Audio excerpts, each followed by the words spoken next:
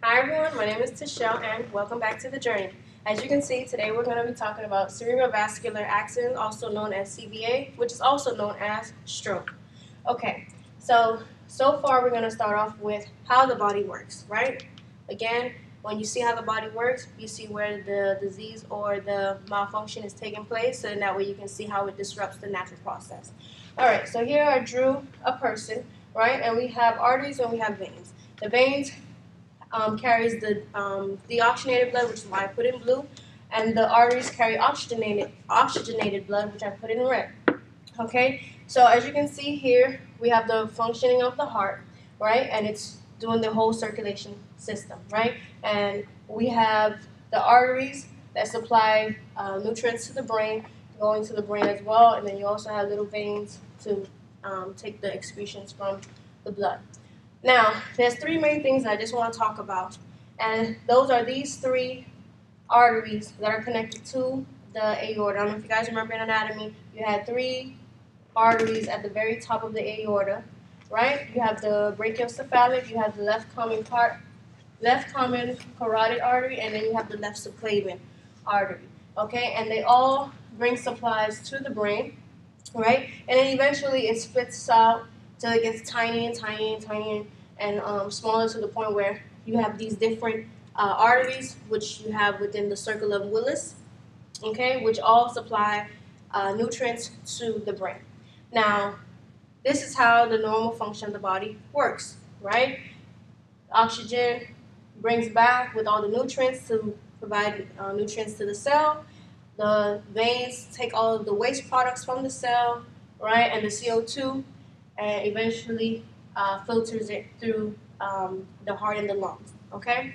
Now, a stroke, which I drew another picture here, okay, is pretty much occurs when the blood supply to part of your brain is interrupted or severely reduced, depriving the brain tissue of oxygen and nutrients within minutes, and eventually brain cells will begin to die. All right, so this is pretty much a zoom picture of this over here, right? And I have my nice arteries that are supplying blood supply, and you see this black dot here, right? This is my interruption of blood flow. And because I have an interruption of blood flow, right, the blood can no longer feed this vessel that are feeding these neurons, right? So then this area becomes darkened, right? And this area begins to die because there is no circulation, right? And then eventually, right, if this part begins to die, this is going to be a buildup here, right? Or can be a buildup because this area is no longer pathway. This area begins to die off, okay? Which causes the ischemic or the ischemia to occur, right? And eventually this is going to lead to necrosis, all right? So I put on this side, just a fun fact to know, but if you're longer than 10 minutes without oxygen, what you have is a cerebral infarct, which is what I was showing you here, right? This area starts to die off with irreversible change. So again, when it comes to stroke, the biggest thing is time. You want to act fast, okay? That's the biggest thing. They also consider it a brain attack, okay? So a stroke is also known as a brain attack. So if you hear the word stroke, also think in your mind brain attack. And the reason why they changed the name is because they want the doctors and nurses and all the healthcare professionals to act quickly on the matter. So sometimes when you hear brain attack, you're more alert of wanting to help or see what's going on rather than hearing the word stroke, okay? So if you hear any other word as far as brain attack, this is what they're talking about, all right? And another thing, too, the ischemia doesn't always have to be in this region. It depends on where the clotting or the blockage occur. So the blockage can occur here, right, and starts the deadening of the supply at this area, right? It can start here, anywhere along the vessels and the arteries, okay? But mainly because we're talking about a stroke, it's going to happen somewhere in here where it affects the brain, okay? So as long as you know that the interruption is occurring somewhere in this region, right, that's eventually ultimately going to affect the brain, all right, you're going to want to act quickly. So now we're going to get into what causes a stroke, right? So we know what a stroke is, so now we want to know what causes the stroke. So there's three different things that can cause a stroke. You have a thrombosis, you have an embolism, and you have a hemorrhage, right? So a thrombosis is pretty much a clotting of the blood, right, in any part of the circulation system, right, that blocks off blood flow, okay? Now, the thrombosis can occur anywhere. It can happen in the legs, right, which is called a DVT, deep venous thrombosis, right? It can happen in the femoral artery, wherever in the body, okay? But of course, since we're talking about stroke, we're talking about something that's going to be pertaining closer to that area of the brain where eventually there are going to be neurological deficits. Okay, so the next thing we have is embolism, and sometimes embolism can sound very, very similar to a thrombosis, sometimes to the point where you even mix them up. Now, the only difference between an embolism and a thrombosis, right, because an embolism is also a blockage, right, which is pretty much an obstruction here. Obstruction and blockage is the same thing, right, causing material, though. So it's not just blood. Thrombosis is strictly blood. Embolism can be blood, but it can also be air bubble. It can be a fat globule, and those are people who have like high cholesterol levels, right, and they have a buildup of a lot of plaque in those areas. They'll have the fat globule, and pretty much in that area, the fat will pretty much be blocking off the circulation, okay? And then you also have a foreign material. Now, foreign material can be stentings, right? If you had a cardiac problem before and you had stentings and you had stent put in, right, that stent could then eventually get blocked up, or sometimes maybe get dislodged, or different things like that can happen. So it's just a foreign material or any material that can cause blockage. Okay? Okay, a hemorrhage is very different from this one, from the rest of them, because there's a rupture of the vessels, okay, which eventually cause bleeding into the brain. So I have my three pictures here to demonstrate exactly what is going on. So the first one I'm going to use is the thrombosis, right? And a thrombosis is pretty much, with the black one, a thrombosis is pretty much this, okay? Right? Blood flow is traveling, and let's just say the patient did have a DVT, right? And the DVT eventually dislodges from the calf area, work its way up, right? It was able to pass through the heart, but then these three vessels that's supplying, right, that clot came through, and then those tinier vessels that are not able to get that clot through, it sits there. And then this whole region, or wherever the blockage is happening, starts dying, okay?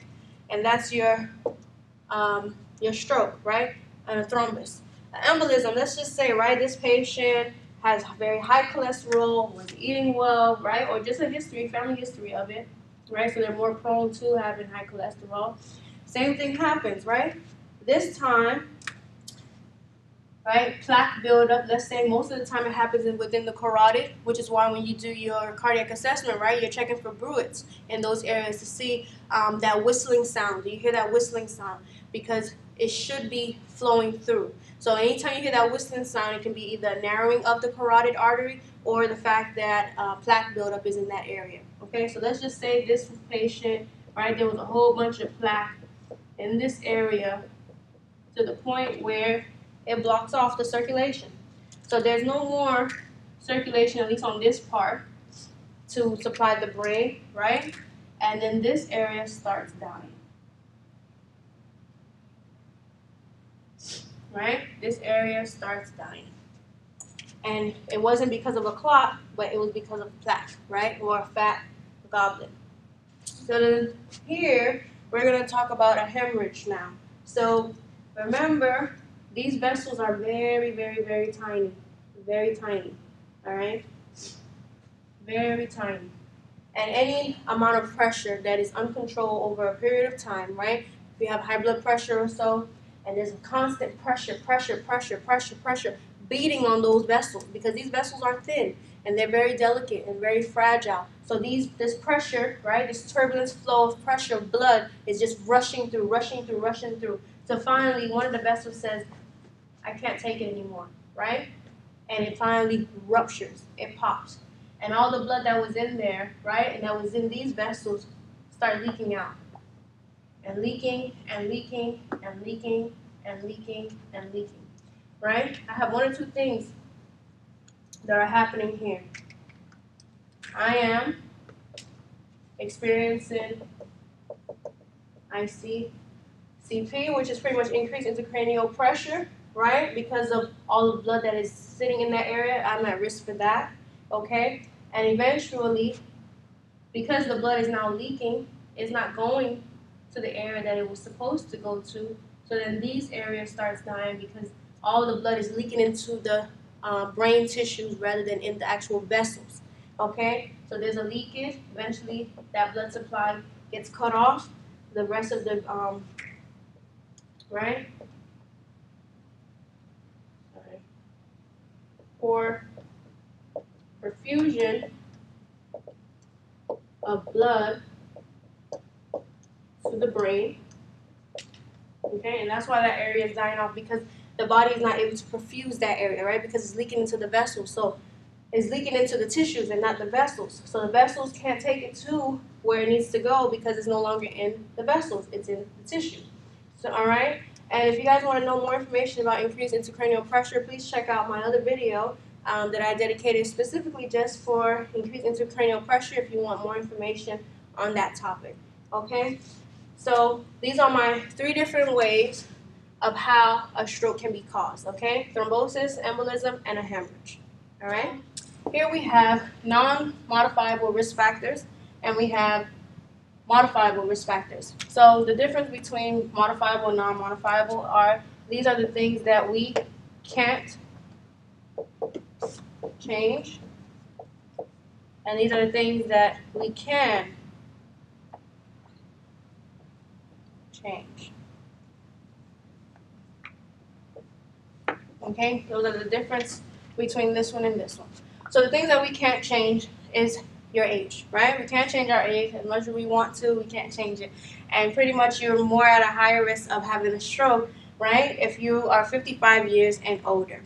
Now, you also have more risk of having a stroke if you are a male, right? More males tend to have strokes than females for some reason, all right? And then, last but not least, if you're African American, okay, which is also known as the symbol AA. So a lot of times, just throughout your course of seeing different diseases and different processes and things like that, almost 9 out of 10 times, it's because of being African American, you're at a higher risk. I don't know if you're at a higher risk because of nutritional values and as far as not being able to have access to health care, because there's many factors that can play a part that eventually you see in more African Americans, you see these conditions rather than it just being totally genetic, okay? I know genetically wise, African Americans do have a higher blood pressure, but as far as why they occur more, those possible other factors that can play a part may probably be the reason why you see more African Americans are exhibiting having a stroke, okay? And then you have the modifiable risk factors, and the modifiable risk factors are the things that you can change or at least try to manage or control, right? So I have diabetes, I have my obesity, oral contraceptive, which is a medication, okay, and this is pretty much birth control. And as you guys know, one of the side effects of taking birth control is having a lot of clots. And again, remember, an ischemic stroke, right, are your clottings, right, having multiple clots. So you have smoking is another reason why, because it constricts the vessels, right, and if I have tighter vessels, right, I have a tendency to have a higher blood pressure. And then you have alcohol and drugs. Your drug is amphetamine, okay, that for some reason causes strokes.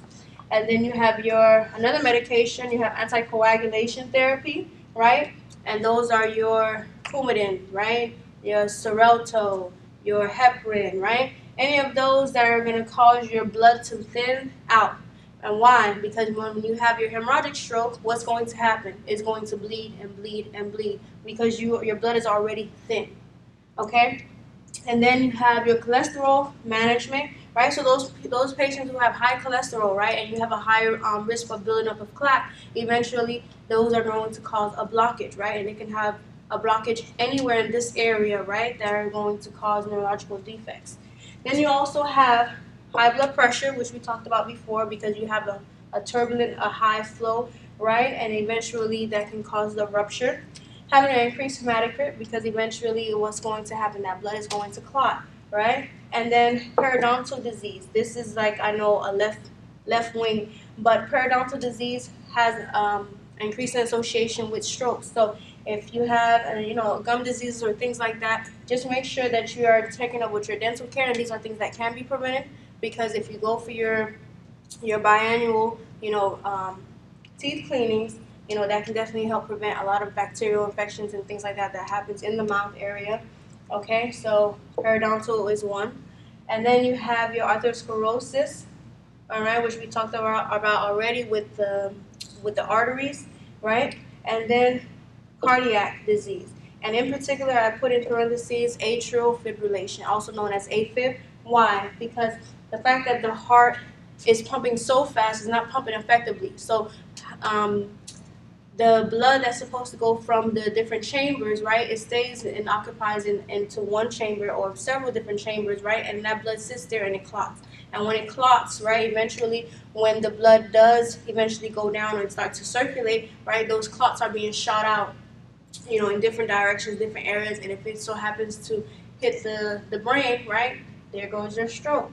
So these are your different causes of stroke, right, or risk factors of stroke that can happen. So it doesn't just necessarily mean that you just form a clot. These can be the manipulators of why you're forming the clot, or why you're having the bleed, or why you're having the plaque buildup. So now we know the causes, different causes, right, and different risk factors. The next thing is the types of strokes, because of course if there's different causes of stroke, there are going to be different types of strokes, right?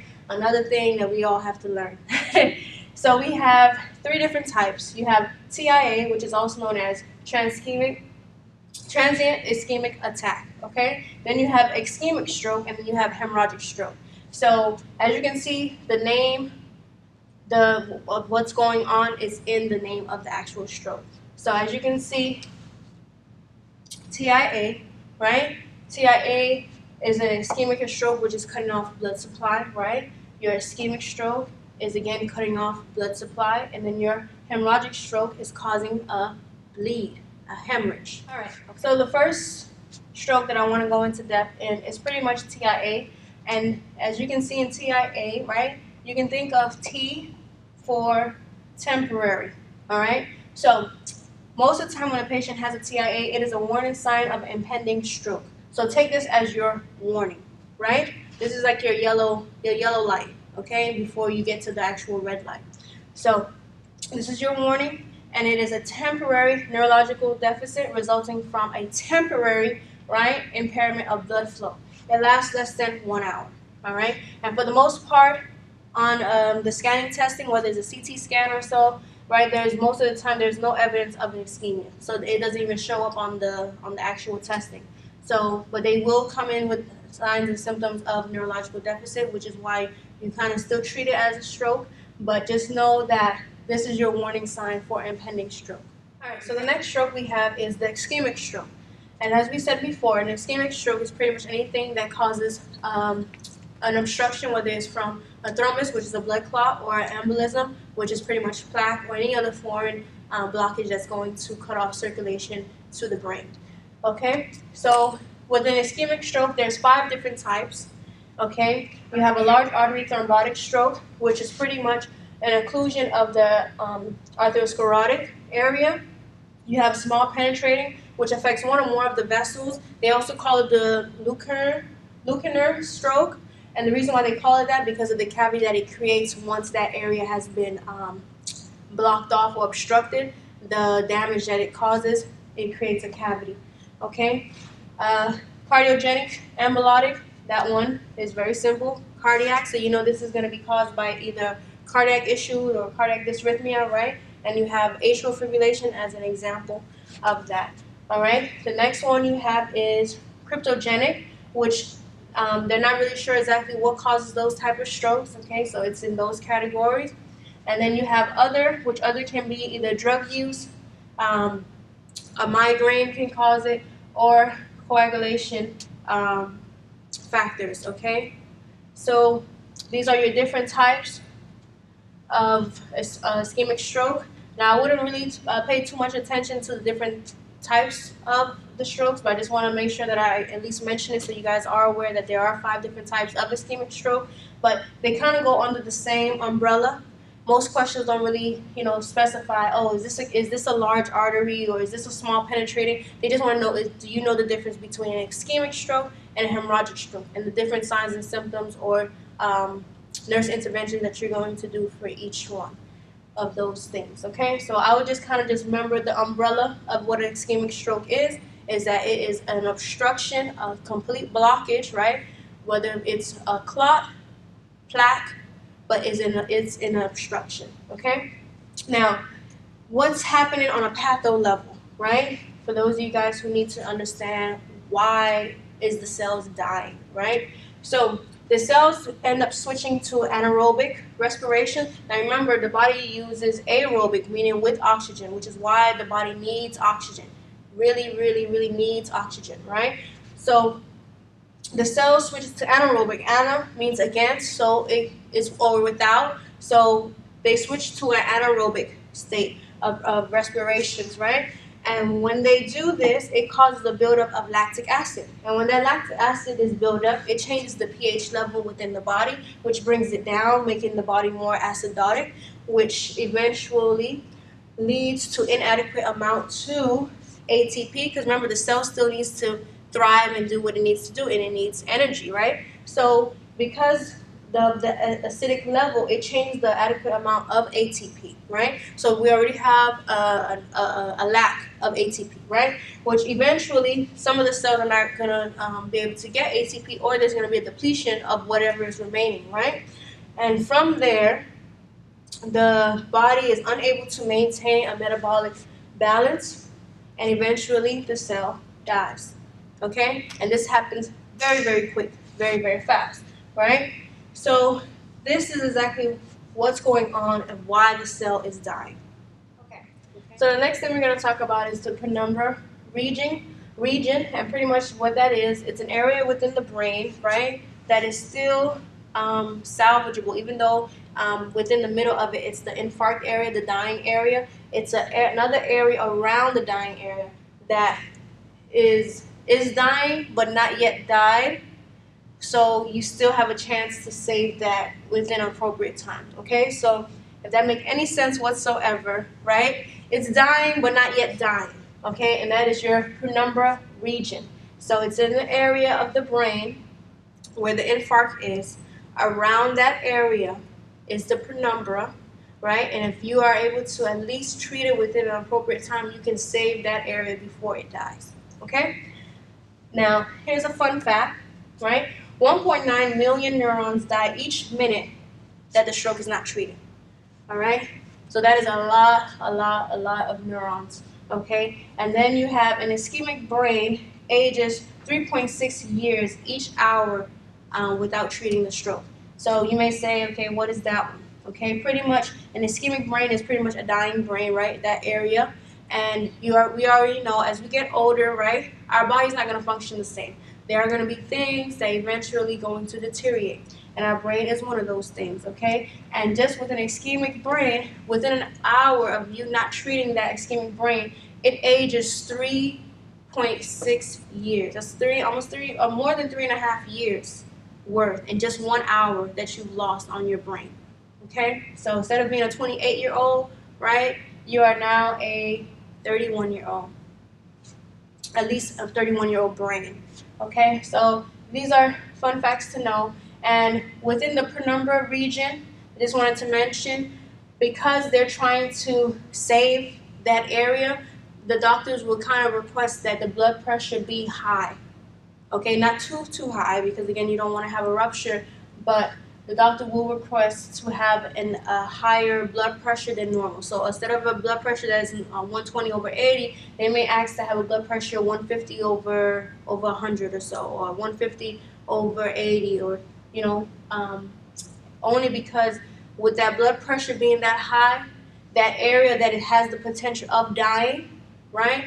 with the pressure being high, the blood is able to get to that area to then give it the nutrients and pretty much care that it needs in that area. Okay, so the doctors would request for the blood pressure to be a little bit higher than normal, just so that way that area can be fed and be able to be saved within that appropriate time. All right, so now we have hemorrhagic stroke, and pretty much hemorrhagic stroke, like we said before, is caused by bleeding into the brain tissue, the ventricles, and the subarachnoid spaces. Okay, so if you hear this more than once, by now you should kind of understand ischemic stroke, hemorrhagic stroke, and at least TIA.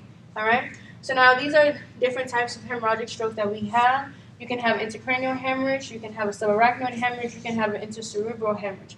And pretty much they're all the same, it's just the region of where the bleeding is taking place. So of course, the subarachnoid hemorrhage is happening in the subarachnoid area. The intercerebral is happening more in the inner part of the cerebrum, right? And then you have arterial venous malformation, which is also known as AVM.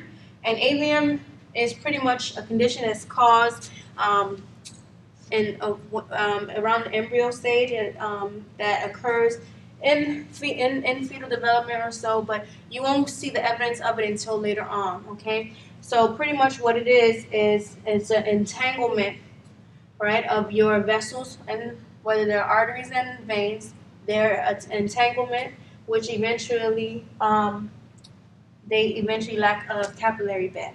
Okay, so it's pretty much almost like a knot. Just think of your vessels just all tying up a knot within each other, right? And this is pretty much your hemorrhagic stroke that happened in the younger population or so, that they don't really have any cardiac issues, they don't have, high blood pressure or anything like that, but all of a sudden they have a hemorrhagic bleed. It could be from this reason here, and this is something that happens in the embryo stages of life that eventually manifests itself later on, if it does, in the form of a hemorrhagic stroke where you see the entanglement of vessels, okay, which they eventually lack a capillary bed.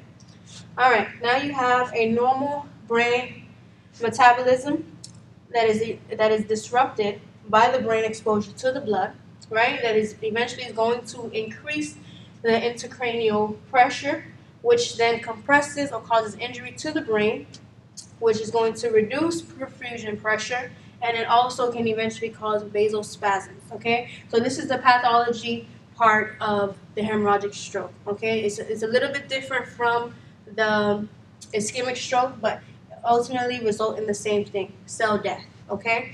Because of the crushing, vasospasms, right? Injury towards the brain, and again, a disruption of blood supply, okay? That's the biggest thing, disruption of blood supply.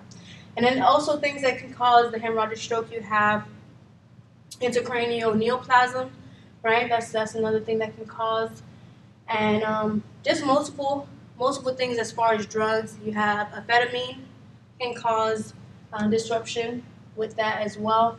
Sometimes alcohol use, right? Because alcohol deals with the liver. Liver helps with the coagulation properties and things like that.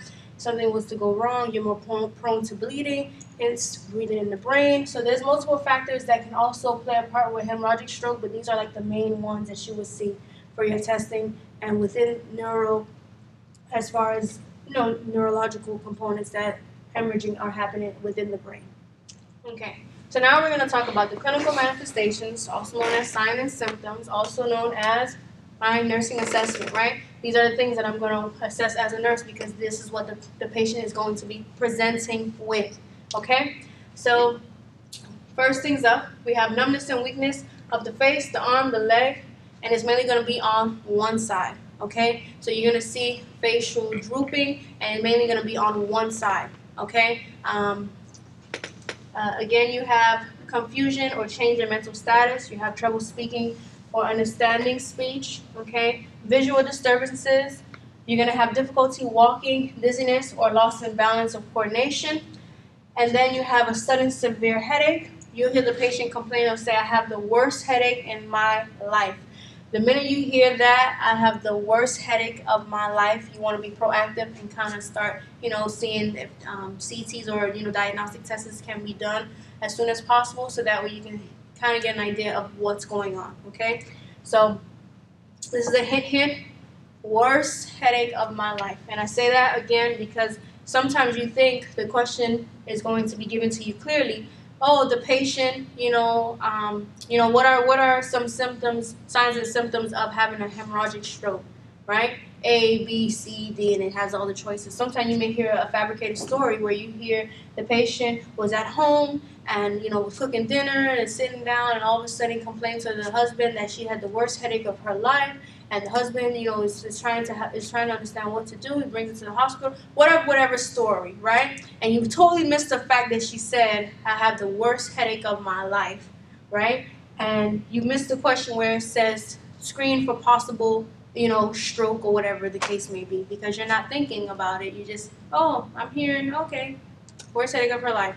But you're not really putting together, hey, this is your signs, this is your symptoms. Because you get headaches for everything, or just about anything you can get a headache for. But when it comes to stroke, you want to take that very, very seriously, okay? You also have vomiting, early sudden changes in lock, okay, and possible focal seizures due to brain stem involvement. And as you can see, I kind of put an arrow for these last two here, because this is what you're mainly going to see in your hemorrhagic stroke. Okay, so where it has this confusion or change in mental status, yes, it can happen for the ischemic stroke, but again, as you see here, an early sudden change. All right, those sudden changes are going to be your key factors of trying to figure out, hey, what's going on with this patient, okay? Sudden change in level of consciousness, okay? And your seizures, all right? And your headaches, okay, are your key component factors to know that, hey, this is a hemorrhagic stroke, okay? All the others you're gonna see in a combination with hemorrhagic stroke as well as ischemic stroke. So that's why I put them together. So you're kind of getting the best of both worlds of knowing exactly if it's for one, it's mainly going to be for the other. So your signs and symptoms for ischemic is going to be your signs and symptoms in hemorrhagic. The only difference is how the stroke occurred. One was a bleed, one was an obstruction. Okay? And then these 2 points here is what you're mainly going to see in your hemorrhagic stroke. Okay? They're going to complain of the headache, the headache, the headache. All right. So now, after I just showed you the signs and symptoms, I'm going to go into each category more in depth because there's some important terms that you guys need to know, right? So the first stuff we have is motor loss. And in parentheses here, I put the causes of why you have the motor loss. So it's pretty much a motor neuron lesion, okay? So the terms that I want you guys to know, right? You have hemiplegia, okay? Hemiparesis, okay? So hemiplegia is pretty much paralysis on one side of the body, okay? Cutting down this way mid-sagittally, okay? Hemiplegia is what you're going to experience or see in a patient who has a stroke, all right? Then you have hemiparesis, which is pretty much weakness of one side of the body. And then you have early stages, features maybe flaccid at first, right? But then give or take, when you first have the stroke, right, you're going to be flaccid. There won't be a tone or anything like that, or any reflexes, any deep tendon reflexes, okay? It will kind of be absent or barely anything there, all right? But you want to give it at least 48 hours because sometimes they do reappear at those times. And I remember being in the ICU, we had patients who had weakness on one side, and after being there for 2 nights, and I tell the patient to, follow commands as far as, lift up your hands, lift up your feet, grab my hands, squeeze my fingers and things like that. You realize that all of a sudden they have those strength and those abilities, right? And then you have to go back and change, okay? They're not flaccid. They actually do respond, okay? So sometimes you just want to make sure that you give at least a good 48 hours so that way you can kind of have a more accurate assessment if they are truly flaccid. After the 48 hours, they will still be flaccid, okay? The next up you have is communication loss, all right? And this is happening in Broca's areas and Wernicke's area, okay? So you have some terms here that I want you guys to get familiar with because you just may see it on your test, or at least when the doctors are talking, they're saying that the patient has, these different things, you know what they mean. Okay, so you have dysarthria, which is pretty much difficulty speaking. You have dysphagia, which is impaired speech. And then you have aphasia, which is loss of speech. Okay, so those are your different things. Aphasia means to speak. A is against, meaning no speaking. this means difficulty, so difficulty in speech, okay? And then here, with aphasia, you have 3 different types of aphasia. You have expressive aphasia, receptive aphasia, and global aphasia. And of course, I always say global is the worst, just because it's a combination of both. So this is not the best of both worlds here. This is the best of worst worlds here. So you have expressive aphasia, which is pretty much your comprehension is intact, completely intact for the most part, okay, in most patients who have expressive aphasia. The problem is not there. The problem is they're not able to say or speak or express themselves correctly, hence the word expressive aphasia, okay? So they're non-fluent, right, whether it's spoken or written. Sometimes you have it down, trying to write it for them, and well, not write it, but have the board for them, and they'll try to write, and nothing will come out. And it's so frustrating because they know what they want to say, right? But they can't express themselves, okay? Expressive aphasia, all right? So there is effortful speech. They're trying, but they're just not saying anything, okay? Or it's not fluent enough where you can understand what they're saying, okay? So that's expressive, but they're completely with it in their mind. They know what you're saying. They can follow commands. They can do what you ask of them, but they're just not able to express themselves, okay? The next one you have is receptive aphasia, which is also known as Wernicke's aphasia, okay? So hence the word, this is happening in the Wernicke's area, part of the body, and they are unable to understand language, right? They take it literally.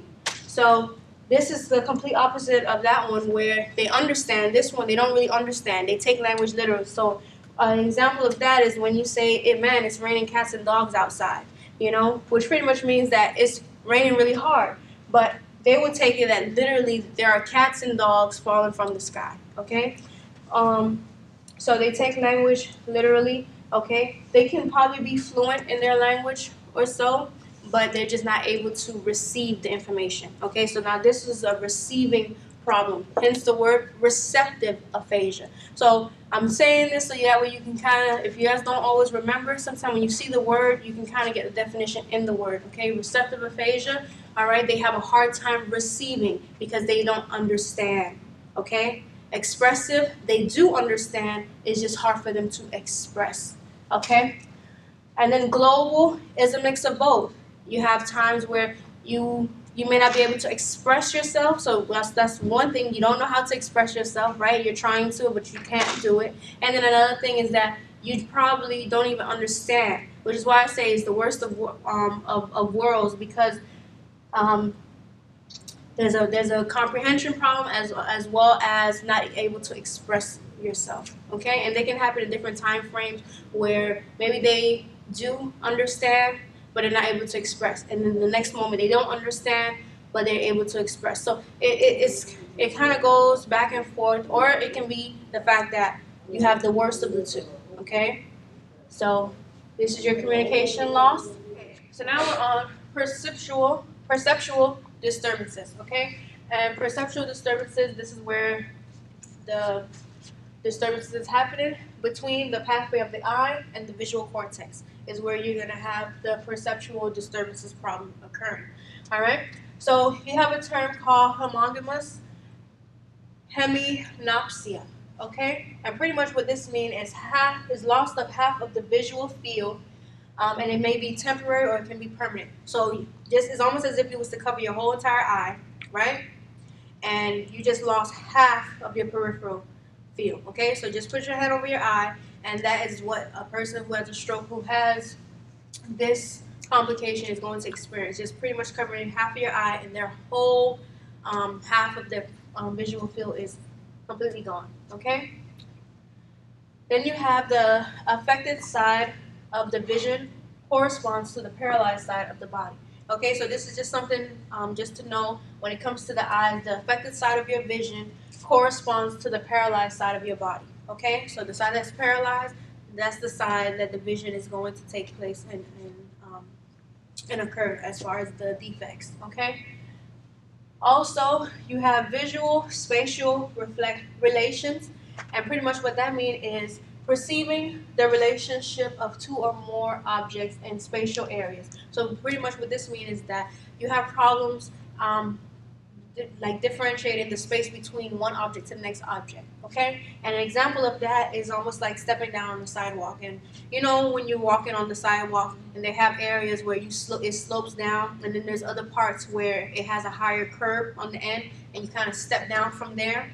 Well, for a person who has a visual spatial relation, right, a disturbance in that, they just think that the sidewalk goes straight across, okay? So when you're coming off from the sidewalk and you're coming down to the road, right, you'll normally take a step down. With those people, they kind of just think that it's one whole thing and they just pretty much step or fall, okay? So that's what it means when it says that you're not able to perceive the relationship between one space to the next, okay, or an object or something like that. Another example too is a B versus a D, okay? You tell the patient to draw a B, and instead they may draw a T, okay? And you'll see this mostly in children when they're at a younger age because, their body is still developing, so they don't have every part of their neural intact. So you will see different things that they're not able to do. So one of the things here is that they're unable to get a visual position. So they don't know that this is where the position is. So then they put it on the other side, okay? So as long as you remember, it's a positional thing, okay? They're not able to differentiate the position and space, all right? Next we have sensory loss, okay? And this is happening as far as an impairment of touch, all right? So you have a loss of proprioception, which is the ability to perceive the position and motion of the body parts. Okay, so you have a loss of that. So you're not able to perceive or know different body parts, right? And you'll have some people, like you'll have them lift their arms or lift that or whatever. And sometimes it's not the fact that they can't lift it because, when they're doing other things, they're lifting it, right? But sometimes they're not able to differentiate different body parts. Like lift up your right hand and then lift up the left hand or something like that, okay? So again, as the ability to perceive the position and motion of the body parts, okay? And they have a loss of perceiving those things, all right?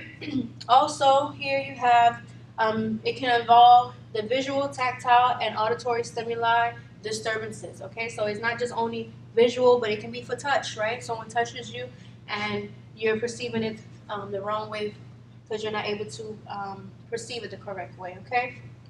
And auditory stimuli as well. Then you have agnosia, all right? And agnosia is pretty much unable to recognize previously familiar objects by one or more senses, all right? So this is things that you used to be able to do that all of a sudden now you're not able to recognize, okay? And again, this is all frustrating for the patient, probably frustrating for you, but more so on their part just because, think about waking up one day and the things that you're used to doing, the things that you were able to do, you're no longer able to do it. And in your mind, you know what you want to do. You may not be able to express yourself because you have the expressive aphasia or you have the sensory loss, so you're not able to when someone is touching you or tactile, you're not able to say that it's my left arm or my right arm, right? Which can be very frustrating for a patient. So take that into consideration as you're dealing with a patient with strokes because they like to ask a lot of questions as far as how should the nurse talk to this patient, how should the nurse handle this patient, how should the nurse, attitude be towards this patient, okay? And it's all supporting positive feedback, okay, for these type of patients because they're gonna need the encouragement after, being frustrated and, wanting to give up on themselves because they're not able to do the things that they used to do. So now we have cognitive impairment / psychological effects, okay, which is pretty much damage to the frontal lobe. So this is the area where it's being disrupted, and this is what's being lost, okay? So they're going to have impaired memory, right? They're going to have learning capacity, difficulty to comprehend. So remember, the frontal lobe is the area where we have our rational thinking, our critical thinking, our decision making, our personality, our emotions, right?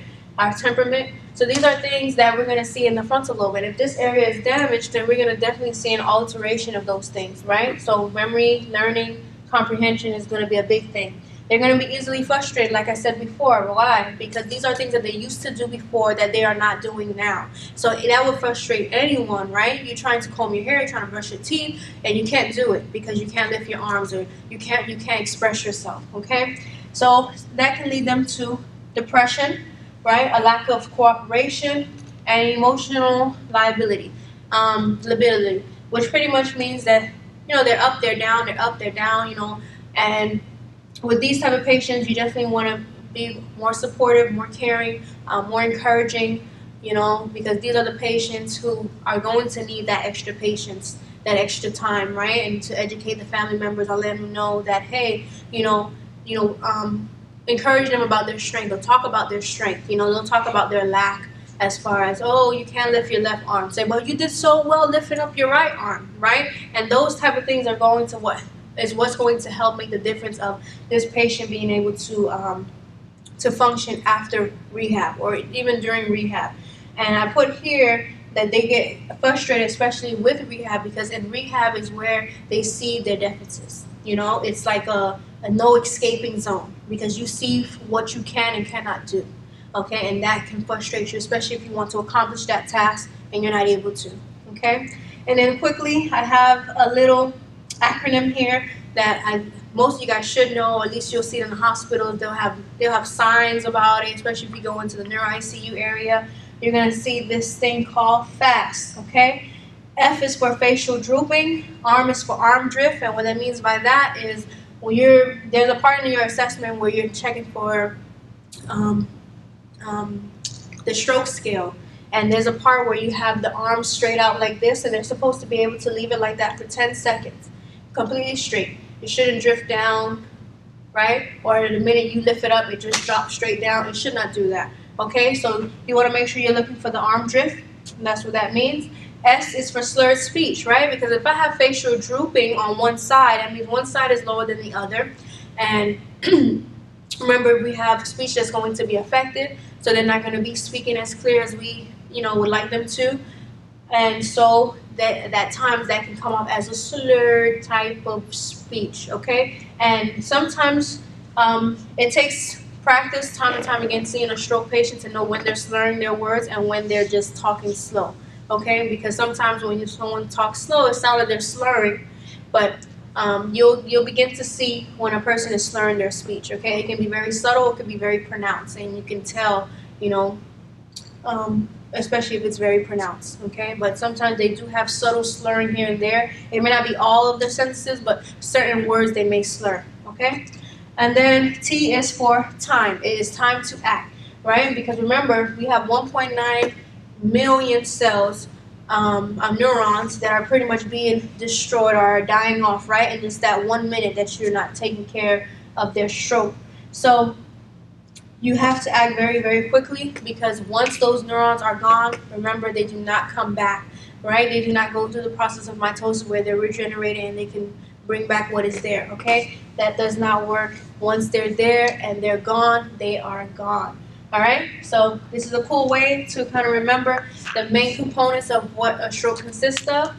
And then I just went through in depth each step by step, letting you know in which areas are you going to find damage and what are those damage going to be, okay?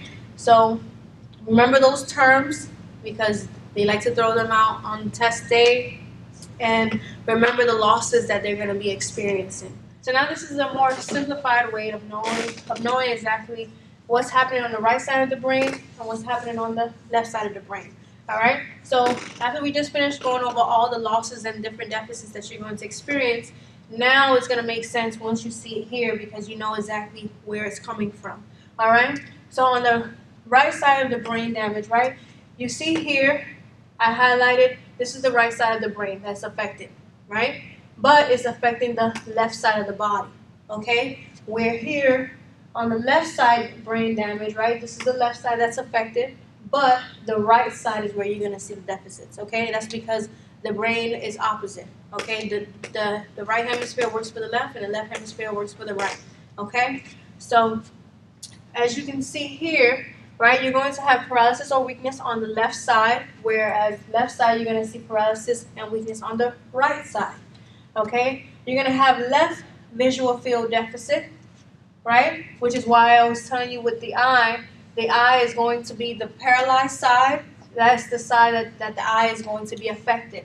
Okay, so it's going to be left visual field deficit. And then you have right visual deficit. Okay, so on the right side of the eye is going to be the one that's going to be affected, which coincide with the right side damage. Okay, then now you're going to have spatial perceptual deficits. Remember, I just went over that, right? So that is going to be a right-sided brain damage. Okay. On the left side, you're going to have aphasia. Remember we went over aphasia? You had 3 different types, right? And any language or speech deficit, that is left-sided brain damage. Then you have an increase in distractibility, which pretty much means they have a short attention span, right? They're on the go, on the go, on the go. And they have a rapid performance. They like to do things fast and quick, right? Whereas here, they have an altered intellectual ability. Remember we went over that, right? The cognitive part. And they have a decrease in comprehension to math, okay? And they're going to have slow, cautious behavior. Where here, they had rapid performance. Over here, they're going to have slow, cautious behavior, all right? Now, they're going to have an impulsive behavior, right? And what you want to watch out for is safety problems, right? Because they have poor judgment. So, again, you want to make sure that you're providing safety. And then they're also going to have a lack of awareness of their deficits. So they'll deny or minimize their problems of even having any deficits, right? They won't come into acknowledgement of it. Whereas here, they are aware of their deficits, okay? And at times it can lead them to be depressed or have anxiety, thinking that, you know, they won't ever be able to function properly or function the way how they were before, okay? And then here, they're going to have an impaired time concept.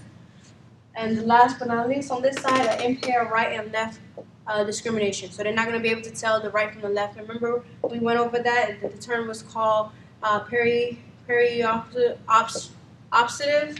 something like this,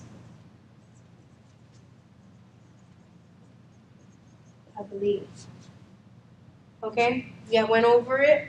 So that is from being able to tell the different body parts or so. So again, right and left discrimination, they're going to have a lack of that. And now you can see where they are going to have the loss of this. So they're not going to be able to tell the different body parts. Okay? So this is right side. This is left side. I'm going to step away just so you guys can see it.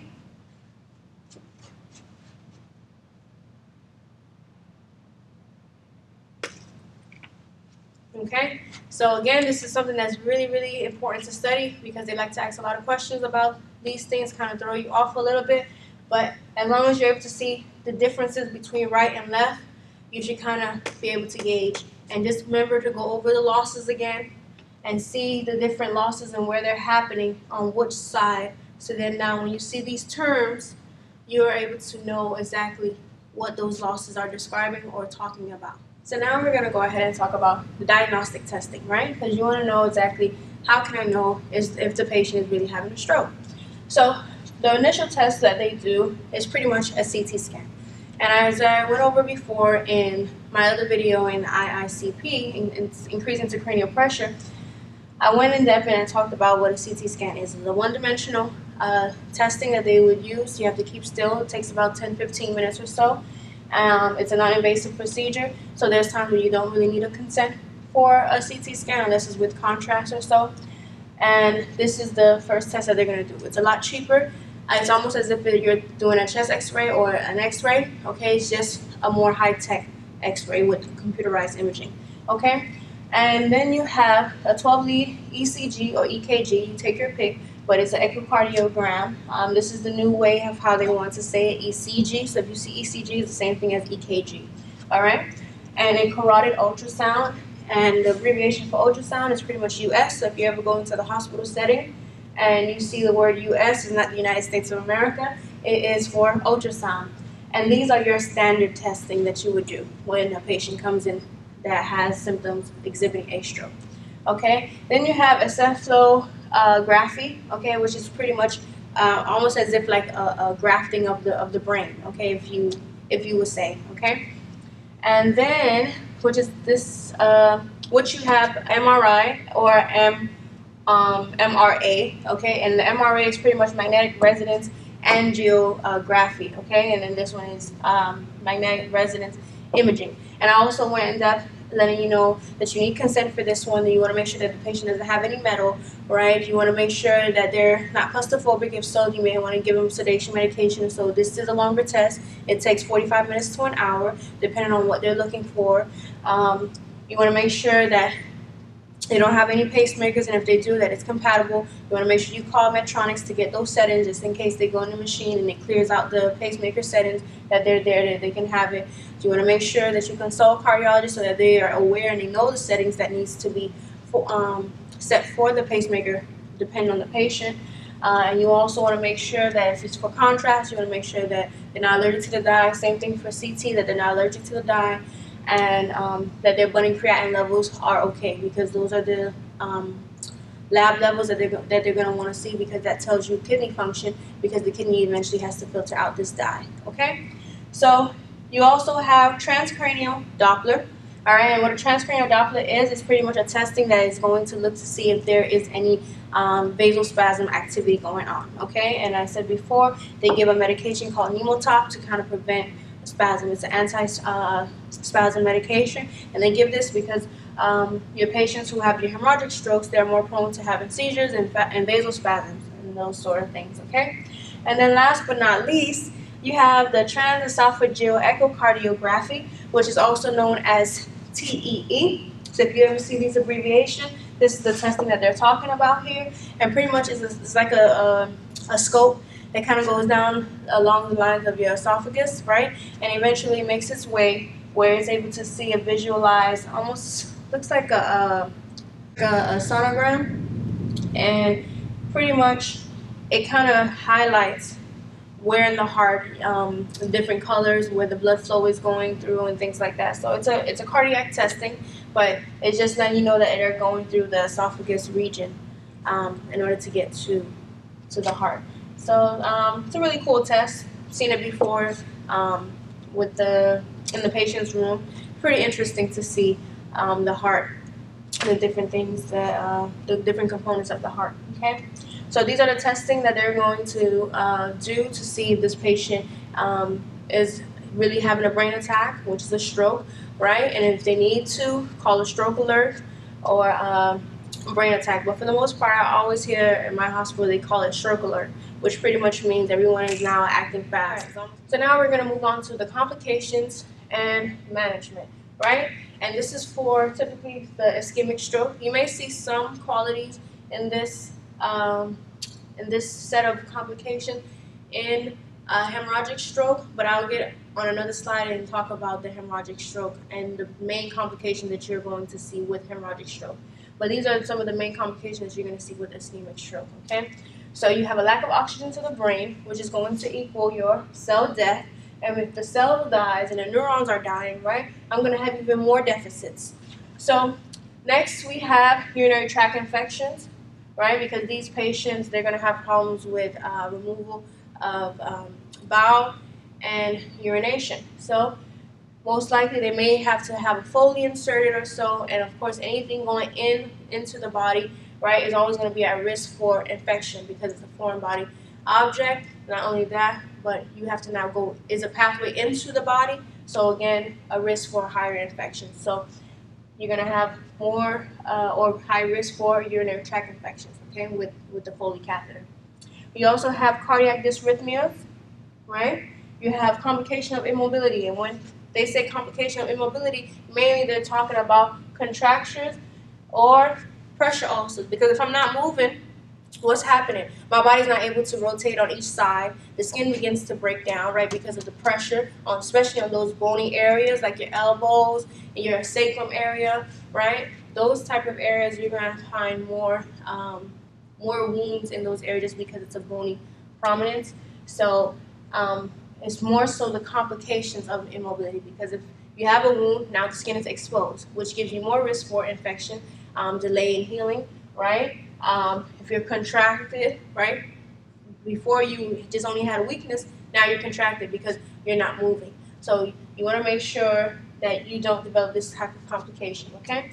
And then you have risk for aspiration pneumonia, and pretty much they're at risk for this because at the end of the day, they're going to have respiratory problems, right? They have increased fluid. They're probably going to be on a ventilator or mechanical life support machine or so, that eventually they may have drooling, they may have secretions, they may have different things that's going to cause the aspiration pneumonia, all right? So you want to make sure that you're doing your mouth care, you're doing your suctioning when you need to do it, and you're just monitoring the patient respiration rate and see exactly what's going on, all right? Also, you want to manage adequate oxygenation, okay? So again, as you can see here, I put number 1 is oxygen because, like I said before, if you do not have a breathing patient, you do not have a alive patient, and you want to make sure you have an alive patient. So you want to make sure that you're managing, right, oxygenation. You want to maintain a patent airway. That is the number 1 thing. And if you see any question that has anything with airway, most of the time, 10 times out of 10, you are going to see airway as the answer. So I'm just letting you guys know, airway is very, very important. Remember your ABCs, airway, breathing, circulation, right?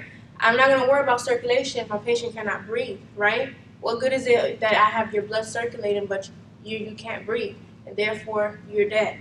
So you want to make sure when you're doing your questions and you're reading them, make sure you think about it and say which one of these is most important, which one is a priority. Because sometimes you'll have a list of questions and they can be all right? There will be all these complications, but they'll say which complication should the nurse be more concerned with or more aware of, right? Or should prioritize, right? So that lets you know that yes, they can all be right, but which one is the most important, right? And it's oxygen, oxygen, oxygen, maintaining a patent airway. Okay, so just remember that when you're taking your test, most of the time that is the answer, right? Because a non-breathing patient is a dead patient. And if I have a dead patient, I have no patient. Okay, so you want to make sure that you have an alive and breathing patient. So now we're going to see the complications in a hemorrhagic stroke, okay, the main complication that you're going to see.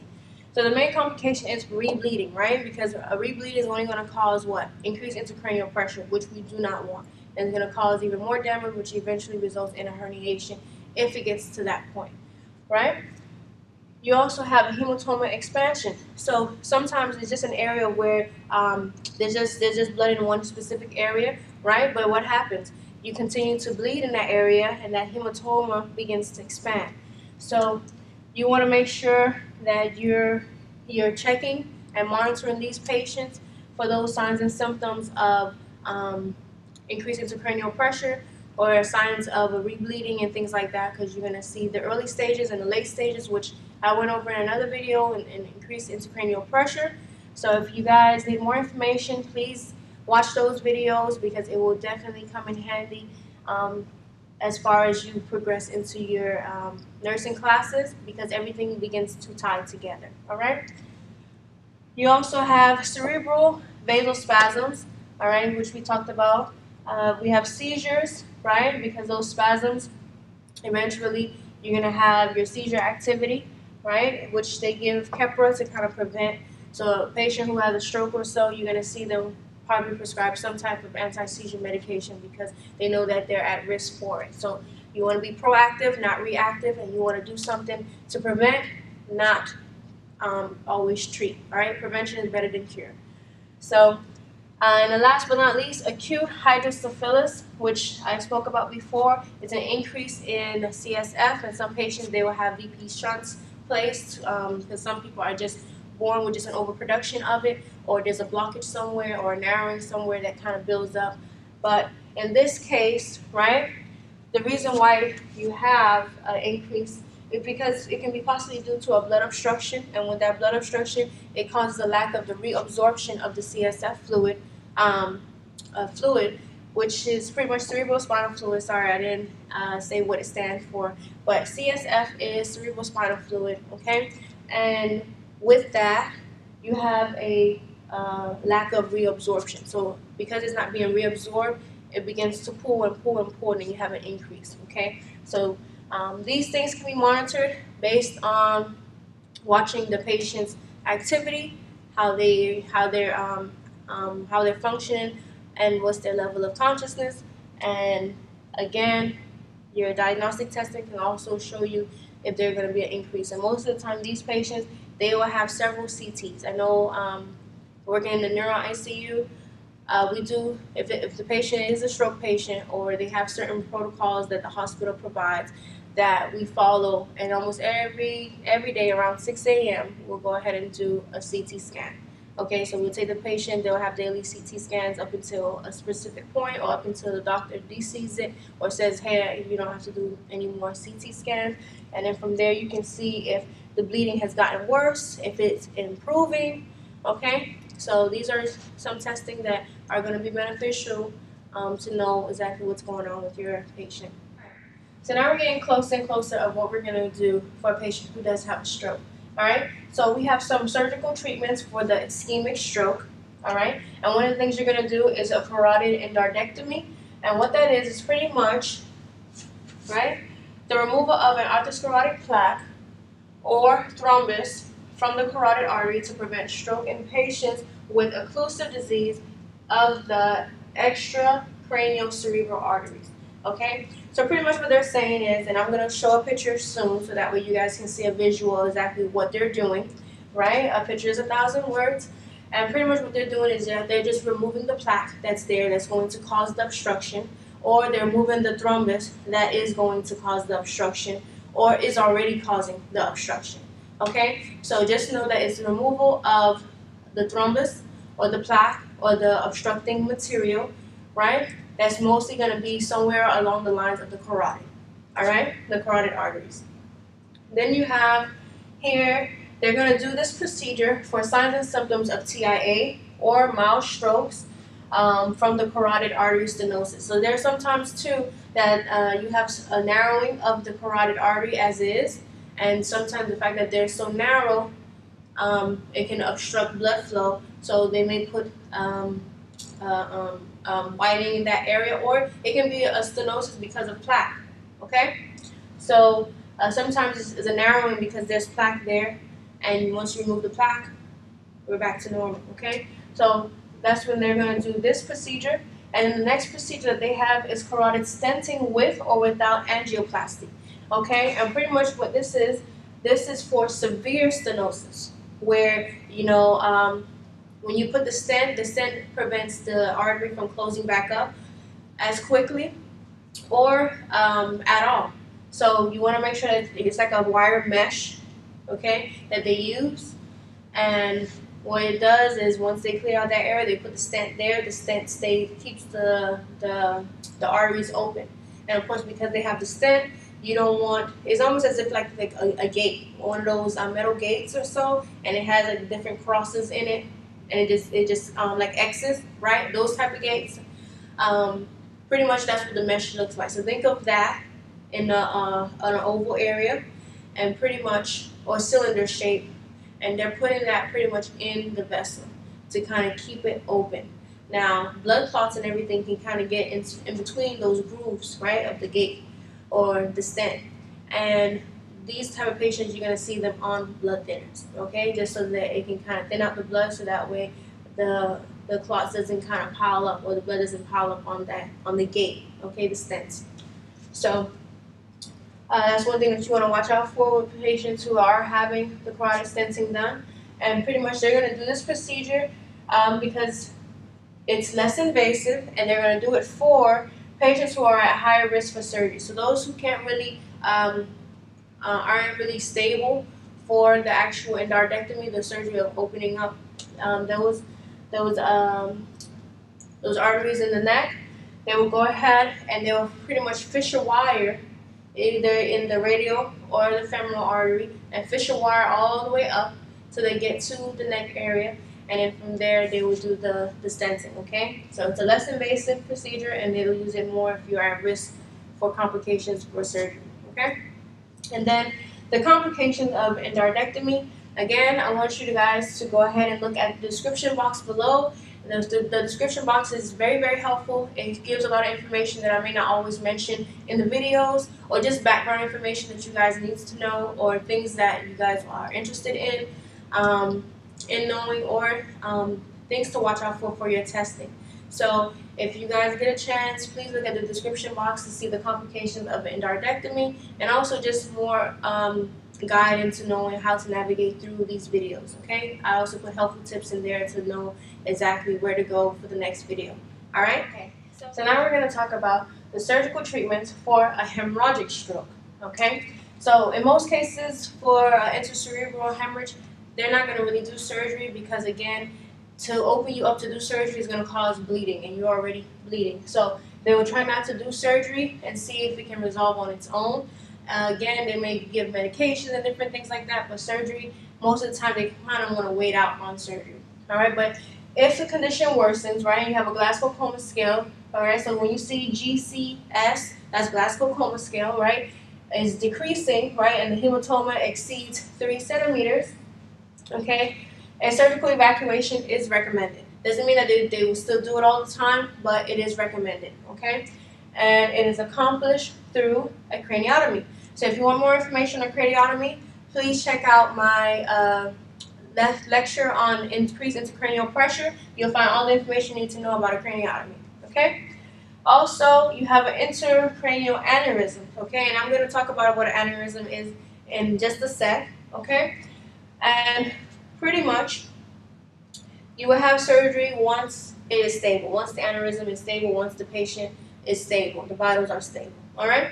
So if the aneurysm ruptures, right, the goal is to reduce the bleeding in the surgery, right? Because it's already bleeding, the only thing that you can do is try to reduce the bleeding. And if it isn't ruptured, right, it is unruptured, then the goal is to prevent it from rupturing, all right? So now I'm going to go ahead and talk to you about what an aneurysm is, so then you can kind of see how they treat it, okay? So here I have my vessel, right? This is my vessel, and an aneurysm can happen because of increased blood pressure or weakening of the wall. So pretty much, right, you have a normal blood vessel that looks similar to this. And this is my blood going through to the different organs, right? Now this is a vessel with a weakening wall, right? And it loses its elasticity, and it's just kind of like stretched out, right? And it bulges in this area here. So this is your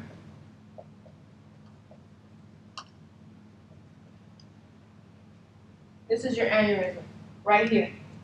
So what happens is the blood is traveling through, and instead of going straight down, right? The blood then says, hey, I have a little bit of room here. Right? Some may go down this way, but others begins to pull. And then when this pulls and pulls and pulls, right? And pulls and pulls and pulls and pulls, eventually the wall is already weak. That's the reason why it's bulged out, right? So now with all of this backing up, right?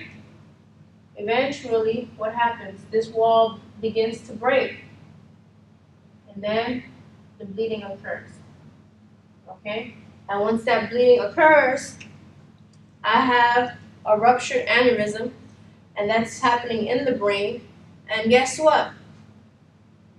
Can cause your hemorrhagic stroke, okay? So aneurysms can contribute to a hemorrhagic stroke, all right? Because eventually it breaks away, the blood is still coming through, but it pushes and pushes against that wall to finally eruption.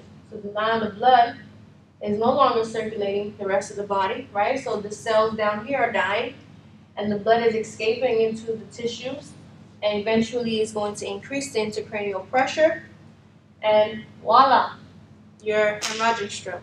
Okay, so again, if you guys have been going around and you've been studying and you've looked around in the book and you haven't seen any aneurysm or anything about aneurysm, now you guys know what an aneurysm is, how it can contribute to a stroke, and now I'm going to go discuss how you treat the aneurysm. Okay, so this is the case of your aneurysm. All right, and the goal of the game is to pretty much,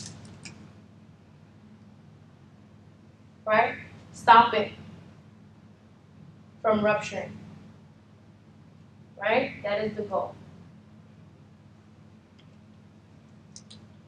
So now we're going to go ahead and continue. So what do you want to do to fix the aneurysm, right?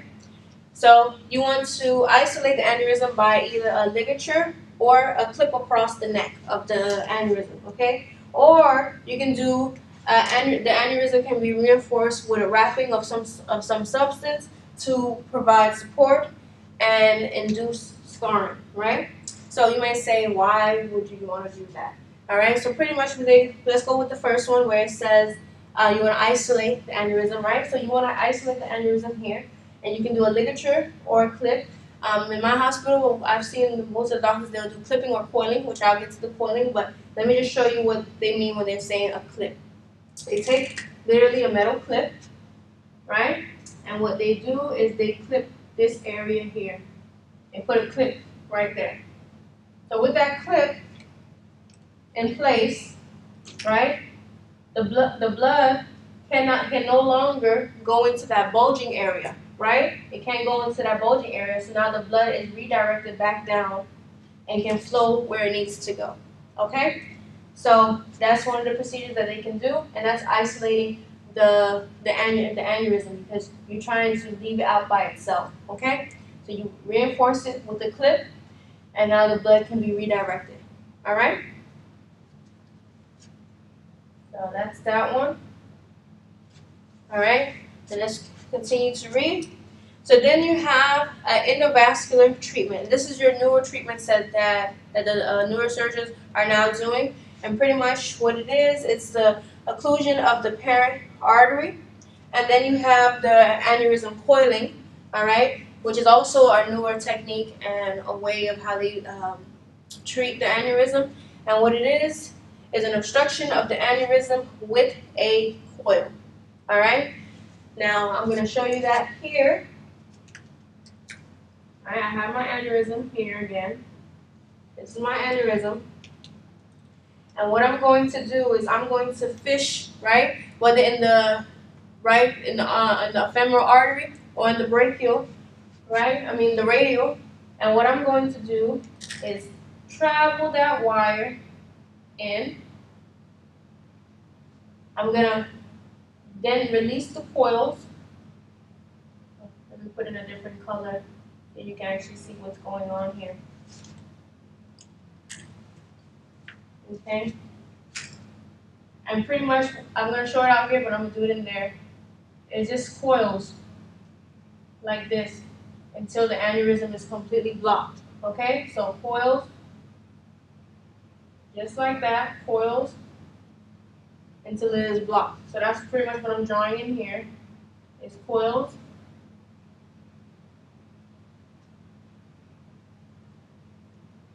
So finally, right, the blood can no longer come this way because it's blocked. And now the blood can go down the original path that it was supposed to be going down. All right?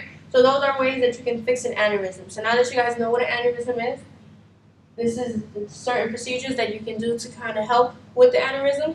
All right? And again, if you want to see the complications or know more about the complications for these things, okay, please see the description box below this video. Okay, and also in the description box, I'm also going to add the stroke scale. So those of you guys who would like to see what a stroke scale looks like and the point system, I will have that down below in the description box. I'll also have information about aneurysm if you guys want to know just a little bit more if this wasn't clear enough. And then also too, I'm going to see if I can add some YouTube link videos of animated procedures that you can see. I remember one time when I was in nursing school, what I used to do when I would see the surgical procedures or things like that, I would like to go to YouTube and put the animated version in, right, of what that procedure is, and just kind of watch like the cartoon effect, because sometimes in real life when you actually see the real human being, it doesn't look the same, it doesn't look as perfect as the book. So I like to get that image in my head so now I know exactly what that procedure is, what they're doing, and how it's fixing the problem, okay? So I'm going to see if I can get some videos about aneurysms and certain things like that and put them in the description box below, so please check it out. All right, now we're at the meat and the potatoes, right? As far as what the nurse should do. So we're going to talk about nurse intervention for an ischemic stroke, and I know I wrote ischemic stroke, but I think that this is also for hemorrhagic stroke as well, even though going over the book in the Brunners and Suddarth book, it has it under ischemic stroke, but there are some things here that you will see that you will have to do with a hemorrhagic stroke, because if they have those deficits, then you eventually still have to maintain and control and prevent or preserve whatever is left of that functioning of that organ or the patient's ability, okay?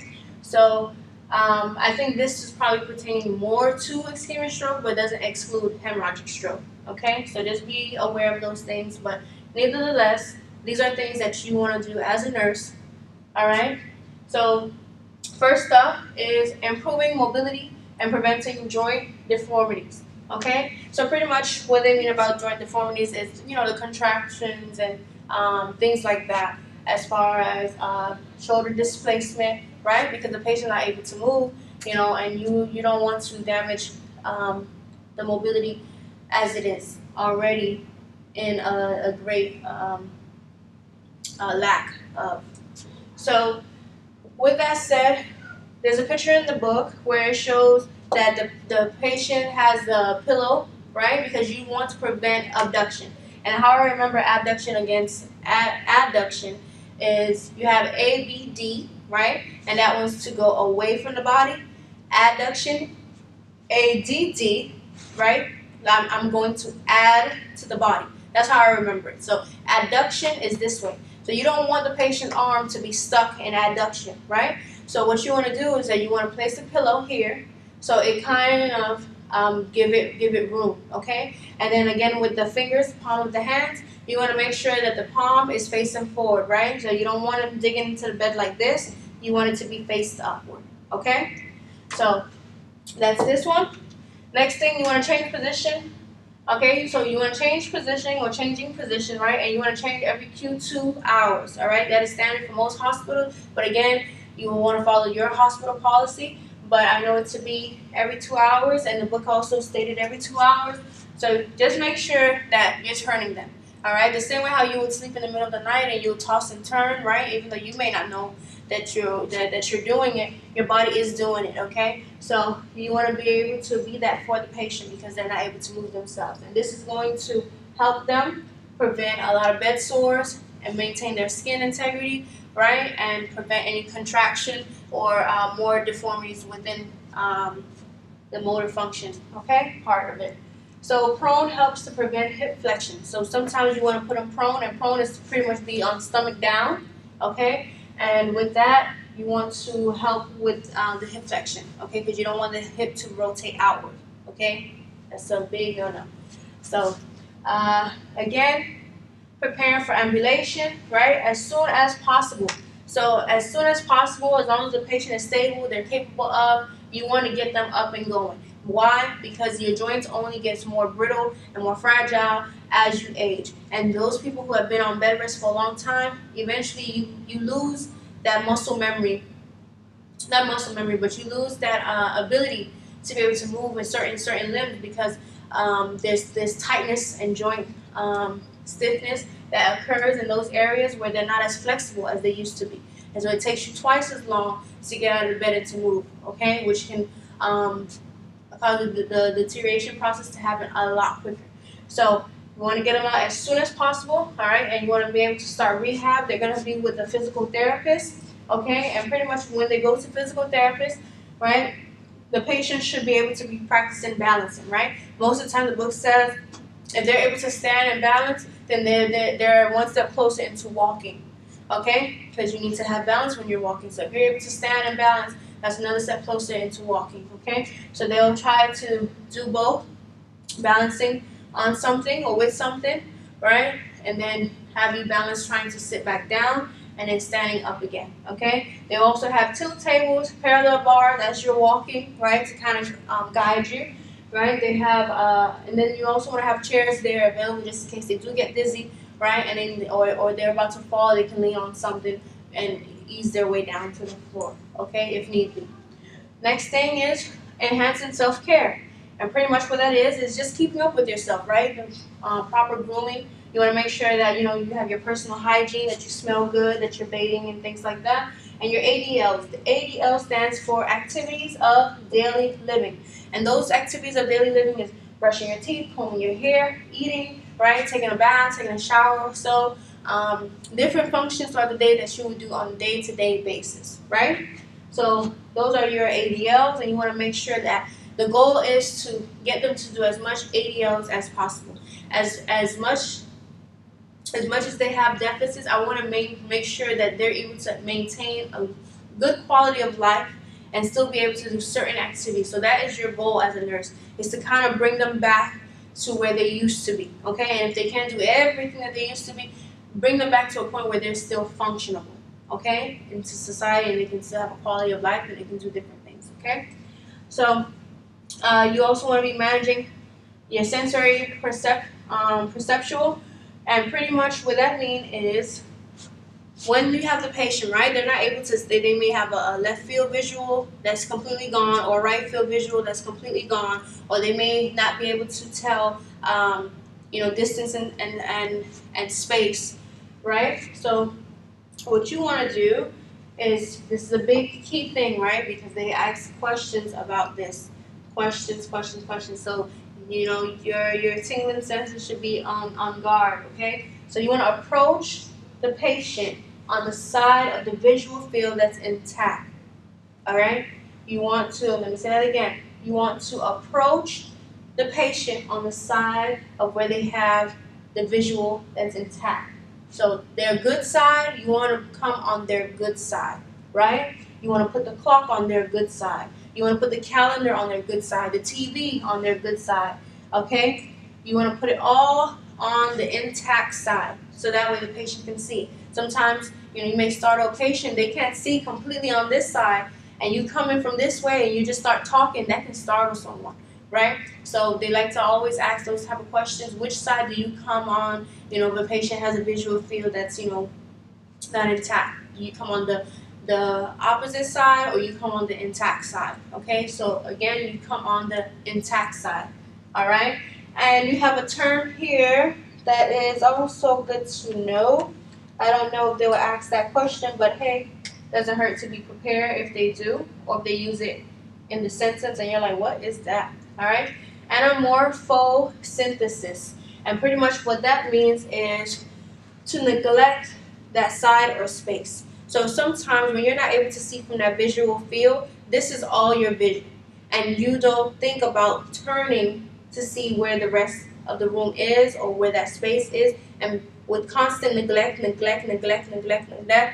right? You create something where you don't have that area anymore. Sometimes because you're not using that function, you can lose it. So now you can't turn in that direction, right? Your head can't turn this way, right? Because you haven't done it so long that now you literally have to turn your whole body around just to see where that visual point is, right? So instead of just turning, right, you have to turn your whole body.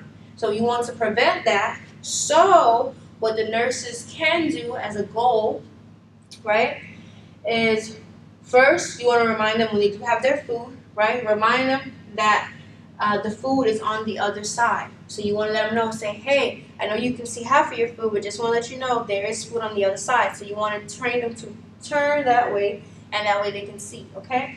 So you want to train them to do that. You also want to let them know, right?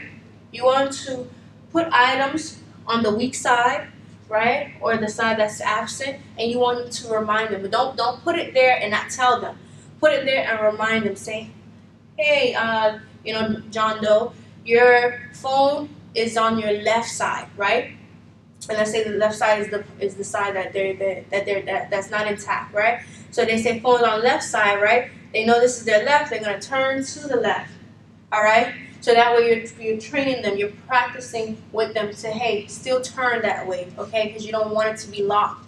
So you want them to be able to still turn and do what they have to do, right? So the nurse needs to remind them, right, of the patient's item, and to also help encourage them to turn to the affected side. All right, that is the goal, because you want to prevent this from occurring.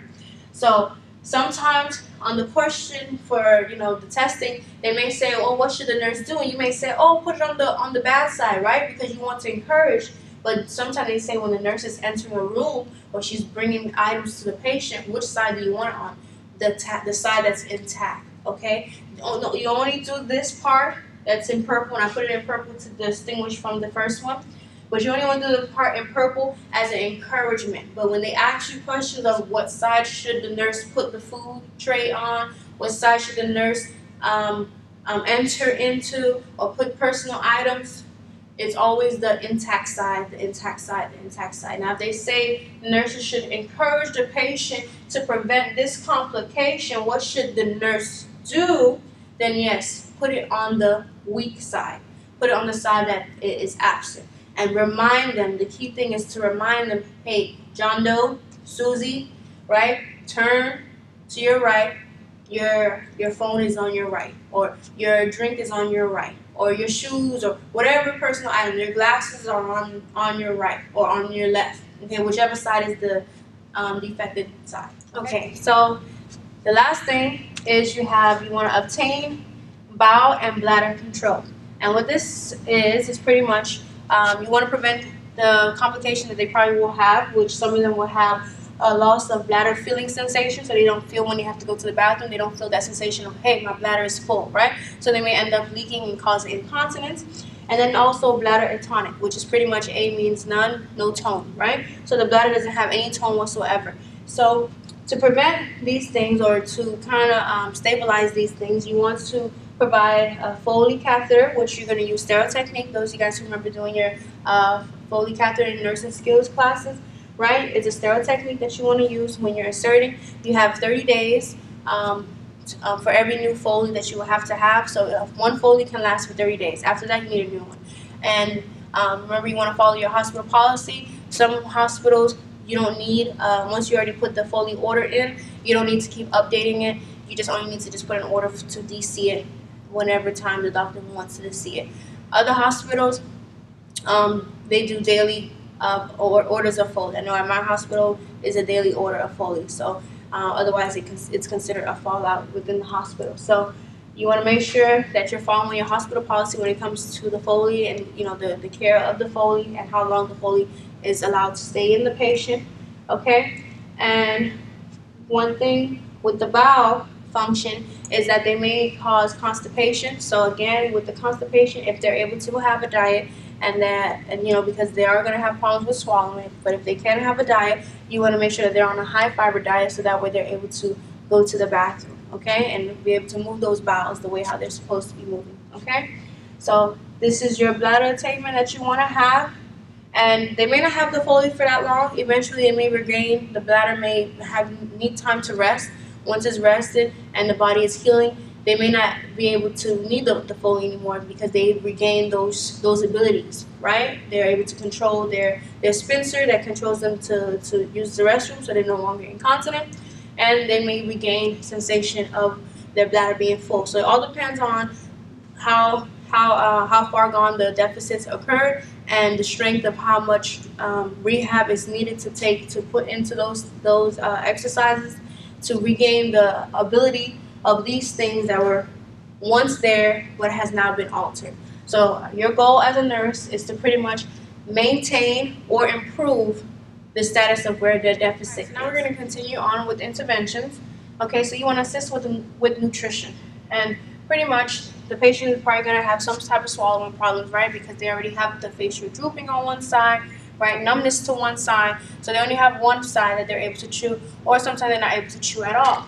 So with that, you're going to have a speech therapist going to come on board with the health care team, and she will then do the swallow eval per doctor's order. So you don't just do a swallow eval just because you want to make sure you have a doctor's order. Now, certain hospitals, they may do a dysphagia screening to see if the patient is able to swallow. Now, I know at my hospital we do dysphagia screenings where we'll have a little bedside swallow evaluation at the bedside with the nurse, and pretty much I would give a cup of water, and with the cup of water I would take teaspoons or so and have them drink and sip that, and if they're able to swallow with no problem, then I continue on and give them sips of water through a straw, or give them ice, okay? And then you can slowly advance, give maybe like an applesauce or apple juice or something like that they can have in the meantime until they're able to do the official swallow eval in the morning. So at my hospital we do it. It's called a dysphagia screening, and it's pretty much to see if they're able to swallow right then and there, so maybe they can take their medications and things like that. Alright, so you want to check with your hospital policy on the things that you guys are provided to do and are able to do, okay? So swallow eval is done by the speech therapist, and they will come in per doctor's order and see if the patient is able to swallow. So they'll have a series of different things, cookie, banana, water, and different things like that. So they'll work their way with the easiest things to swallow, to then finally work its way to the hardest thing to swallow, okay, and see how well the patient does. Based on where the patient is at, they will be given a diet. Now with the diet, most patients that are on a stroke, that had a stroke, right, their diet is typically a thick liquid or a pureed diet at first, and then from there they will advance it as tolerated. So you could probably end up being on a mechanical diet where it's chopped up pieces of your food in there, but it's still kind of smushed in a way, okay, so you know, a bland diet, work its way up to a cardiac diet, or whatever it is, the diet that you need to be on, or if you're able to be on a regular diet, then eventually a regular diet. Now, that doesn't mean that everyone is going to advance. Some people will stay at a diet, a permanent diet, that this is their safety measure and this is what they're able to do, okay? Now, if they're not able to swallow at all, right, you want to make sure that the patient's still getting some type of nutrition, because days are going to pass by and they're going to need to eat something. So you have an NG tube, all right, or NGT, okay, and that pretty much stands for nasal gastric tube. Or you can have an OGT, which is an oral gastric tube. And pretty much, don't get confused because it's two different names. It is the same device that you guys have in your nursing skills that you guys practice on the NG insertion, right? It's the same exact tube. The only thing is that instead of going in the nose, you're going to go in the mouth, okay? It's a lot easier, and you know, you'll mostly see these with your patients who are vented or on a mechanical ventilator or life support machine, okay? Or you can have a Dubhoff tubing, and a Dubhoff tubing is pretty much like a smaller NG tube. It comes fissured with a wire, and pretty much some facilities, they have it where they have a scope to kind of guide you down to let you know exactly when it's in the stomach, and then you pull, you leave the wire in there. The X-ray will come to verify the placement. Once they verify that placement, then you pull out that wire, okay, and then you can discard it. But you never take it out before inserting. You leave it in as you're inserting. Once you're finished and you X-ray have came and they confirmed placement that yes, it is in the stomach, then you pull out the wire. You can save it if you want to, but you don't have to. You can throw it away, and from there you'll hook up your feeds. Okay. So with that said, there may be times where the patient continues on and they fail to swallow after swallow eval. And you also want to check with your hospital policy on how many swallow evals do they do before they say, hey, this patient is for a PEG, okay? So I know at our hospital, I think they give it at least 3 or 4 tries.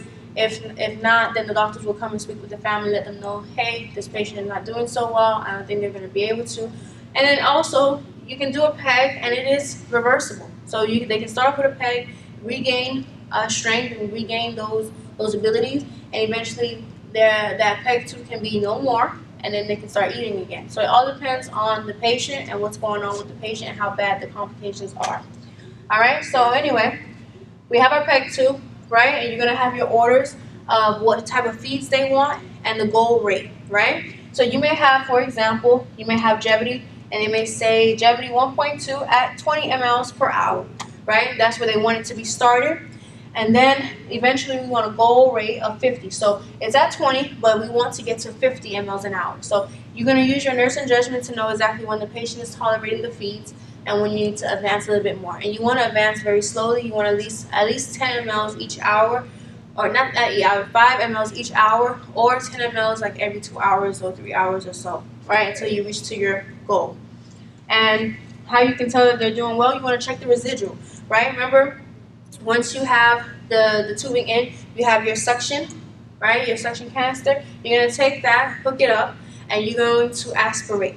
Aspirate, and if you don't see any stomach content, or you don't see any food piling back up, right, the feeding tubes piling back up, and it's pretty much empty, then you know that they have zero residual, or maybe 10 mLs worth of residual. But that's a good thing, because it lets you know that the body is absorbing it, the GI tract is working. Now if you pull back and you keep pulling, right, and you dump into the canister and you pull, and you dump into the canister and you pull, you dump into the canister, and you've gotten like 300-400 mLs worth, right, you don't throw it away, even though some nurses, they do throw it away. You take that and you put it back into the patient, because some of those things are their stomach content. And yes, even though the body can make more, right, you don't want to take away what they already are able to produce. So you want to keep that there, because remember, the body does take time to reproduce and do certain things. And also too, that's your way of monitoring, hey, okay, I'm going to hold the feeds for now, because he's not absorbing as fast as we would like him to. So I'm going to hold the feeds, right? And then I'll say maybe every 2-3 hours, you can pull back those fluids and see, okay, we started at 400, we're now at 200. So you know that, hey, he is digesting the food, but it's just happening at a very slow rate, right? And you put the contents back in, and then another 2 hours go by, you check again, and you're like, oh, we're down to 50 mLs, right? So then that's your way to gauge it, all right? So don't throw it away. I know some nurses, they do that, but you don't have to throw it away, okay? And why throw away their stomach content, right? So leave that with the food feeding, and then that way you can kind of monitor, hey, it's improving. And you don't have to worry about it being sterile, because the stomach isn't something that's sterile, right? It's the same thing as eating food. When we eat food, it goes down, it goes into our stomach. It's the same thing with the stomach, okay? So you don't have to worry about, oh, I don't want to put it back in because it's not sterile, right? None of it's sterile, right? So now we're going to go ahead and move on.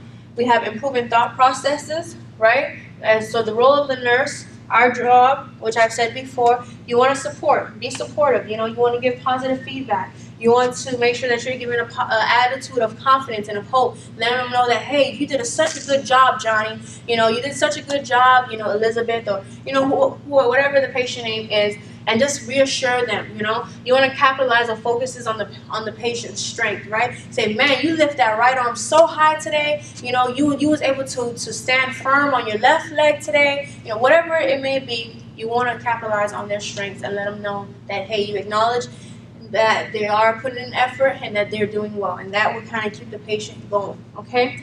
Next thing is you want to improve communication. So again, the speech therapist is going to be on the healthcare team with this, and they will come in on a day-to-day basis, most of the time in the mornings, and they will come to help the patient. So with this said, there are some do's and don'ts that you don't want to do, and one of the do nots, right, is you do not want to finish the patient's thoughts or sentences. It can frustrate them, it can frustrate you, but more so, you want to give the patient a chance. Sometimes, remember, when you have a little kid and it's like they want to pour the milk, they want to open this, they want to do all this for themselves, right? Because they want to have the autonomy to say that I did it, right? So just remember that concept that you don't want to finish their sentences all the time. You don't want to do that. So you want to make sure that you're giving them a chance to speak and to complete their sentences, okay? So you give them a chance and see what it is that they want, all right? Also, too, you want to have a consistent schedule of activities, letting them know what they're doing day in, day out, Personal information, so if they have memory loss or they have problems with their memory, you want to give them, information, let them know who they are, their birthday, where they live, their family members or so, and just kind of keep jogging their memory, right? So you want to give them a consistent schedule, because a routine is something that kind of sticks time and time again, and okay, it causes less frustration because you know what's happening next. And sometimes, a lot of times, the patient gets frustrated because they don't know what's going on, and they can't communicate with you because they don't know how to communicate with you, okay? Or they've lost that ability. So sometimes when you have a consistent schedule, they already know by 12 o'clock and they're looking at the clock, right? Whether they have, you know, whichever visual field that they have intact, they're looking at that clock and they're saying, okay, at 12 o'clock I know lunch is coming. Oh, at 11 o'clock I know I'm going to go to the bathroom. So that kind of ease with the frustration of having to communicate, because you have a consistent schedule that they're able to know, okay, this is happening this time, this is happening that time. So they're kind of aware, all right? So you want to give that ability. Also, too, you can use a communication board. Sometimes it's not the fact that they're not able to communicate. They may not be able to express words, but they can sure still write. So you want to make sure that you give them a communication board. They have a marker.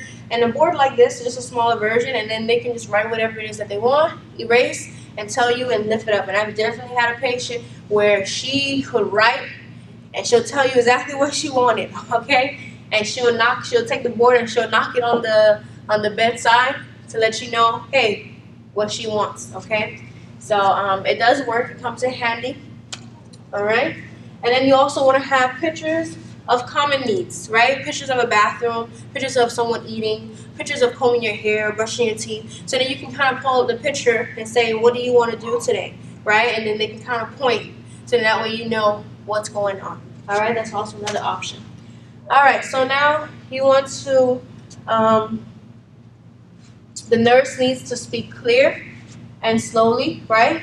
And you want to give your attention to your patient. I know sometimes we get busy and we're charting or whatever, and we're not really paying attention, or we're on the computer and we're logging in on different things, and you know, we're not giving our full attention to the patient. They feel that, they know that, and they already have a problem with communicating. They may feel as if you're trying to neglect them. So try to give your attention to the patient, turn and look at them as they're trying to speak, because they are giving that effort in trying. Okay, so that should be acknowledged. Again, also, avoid speaking louder. I know at times, you know, we feel as if like, oh, a patient can't hear me or they can't understand what I'm saying. Let me speak louder, all right? 10 times out of 10, this is not the answer, all right? And you're going to see questions like this, because I remember seeing questions like this on NCLEX and in class, right? And it said, patient has trouble or difficulty communicating or things like that. What should the nurse do to kind of help enhance the communication process, right? And they will always have it, surely it will never fail. Nurse should speak louder, or nurse should raise her voice, or nurse should, you know, talk louder, or whatever. Any one of those answers, that is not the answer, okay? You do not want to speak louder. And I know it makes sense because you think that, oh, if I just speak louder, they'll hear what I'm saying. But what they're saying here is that it's not a hearing problem, right? They can hear fine. What it is neurologically, they're not able to express, or they're not able to understand, not the fact that they did not hear. So you want to make sure that you find other ways to kind of enhance the communication process, whether it's, you know, taking pictures and having the different pictures of different things that they like to do, or the common things that they're able to do, right? Or you have a communication board, some other way of device that will help to enhance. So most of the time when you see this answer, that is not the answer, right? Look and see what other options they have. So that's always a good advice and good tip to know, is that it is never to speak louder, all right? That's the way they trick you to make you click that answer, because you think, oh yeah, just speak louder, they will hear what I'm saying. That will help enhance. No, no, no. All right? So next thing, the nurse need, I said that one already. So maintaining skin integrity, right, is one thing that you want to do, because they may have problems with movement, ambulation, and you want to make sure that their skin is intact, so that way they don't have skin breakdown, that they don't have infection, right? So you want to prevent complications from occurring. You also want to improve family coping, right? Because you're dealing with loved ones that you're seeing that were able to do things, to get up to go to work and eat and do all these things on its own, take a bath, and now you have to be the one to do those things for this patient, right? The family now has a stress on them that they've never had before, or a hardship that they have to go through, an adversity. So sometimes you just being there and coping with the family, that helps, okay? And then also too, with the patient, cope with sexual dysfunction, all right? And when you're coping with the sexual dysfunction, because some people, they may need that, right? That's an important aspect in their life. It was a big thing before, and it's still a big thing now.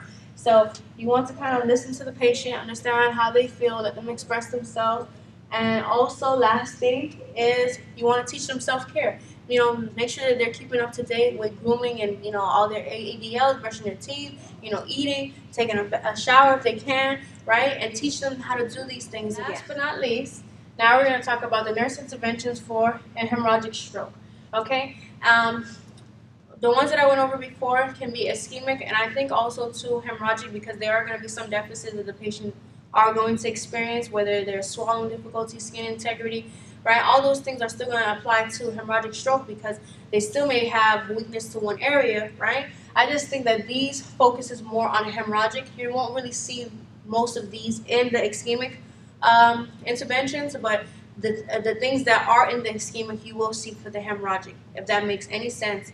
Okay, so again, what I just went over before can be for ischemic and hemorrhagic, and then this is mainly solely for hemorrhagic, although you can see some things in here for ischemic. All right, so I'm just trying to highlight what you're going to see more with each stroke, but it doesn't mean that they don't come together and work together where you'll see some of these things, because neuro checks you are going to do for an ischemic stroke. You want to monitor neurological status of what's going on with the patient, right? So again, it doesn't exclude ischemic. This just pertains more to hemorrhagic. All right, so let's get started. So you want to optimize the cerebral tissue perfusion. Why? Why? Because you have a bleed, and your biggest thing is perfusion, right? Because you're at increased risk for increased intracranial pressure, right? Which from there you have a lack of perfusion. So your main thing is that you want to optimize cerebral tissue perfusion. You want to implement aneurysm precautions, right? So if they have any aneurysms or anything like that, you want to either do your clipping or you want to do your coiling, whatever process you want to do to kind of help prevent.